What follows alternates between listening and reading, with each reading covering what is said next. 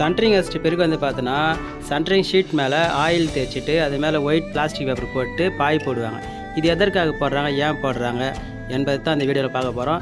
வீடியோவை பார்க்குறதுக்கு முன்னாடி நம்ம சேனலை சப்ஸ்கிரைப் பண்ணுங்கள். அங்கிட்டே பக்கத்தில் பெல் பட்டன் அழுத்துங்க.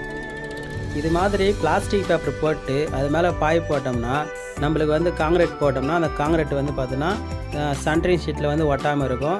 அதே மாதிரி வந்து பார்த்தோன்னா நம்மளுக்கு சீலிங் வந்து பார்த்தோன்னா ஃபினிஷிங் வந்து பார்த்தோன்னா பார்க்குறதுக்கு அழகாக மட்டமாக இருக்கும்.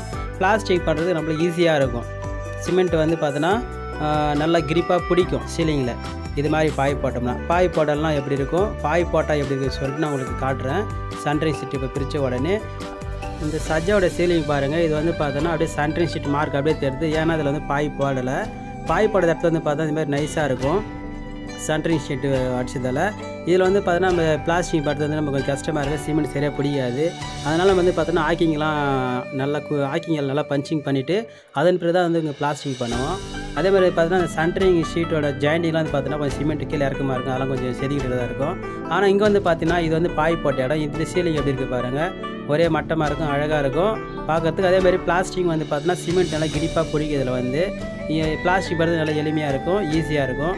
அதுக்காக தான் நம்ம எல்லாருமே வந்து பார்த்தோன்னா மோல்டிங் பண்ணும்போது சில பாய் போடுறாங்க. இந்த வீடியோ உங்களுக்கு பிடிச்சிருந்தா உங்கள் நண்பர்களெலாம் ஷேர் பண்ணுங்கள். தேங்க்யூ.